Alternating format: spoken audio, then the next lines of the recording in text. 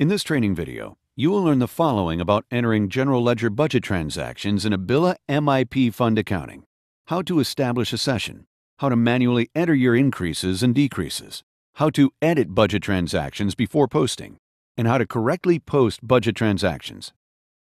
First, to enter budget transactions, click on Basic Transactions on the Navigator toolbar, and then click the Enter Budget Transactions icon. Next, you need to enter the session information.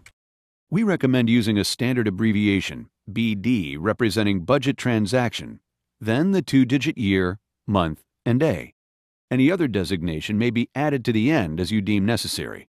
Labeling the session IDs this way will naturally sort your session IDs in date order and by transaction type. Leave the session status as BP, Batch to Post. This will allow you to review and edit the transaction before posting, and will also allow you to include these transactions on the Statement of Revenue and Expenditures. Enter a description. We recommend that you fill in the description with what is included in the session. The session date will default to the current date. Normally, you do not change the session date.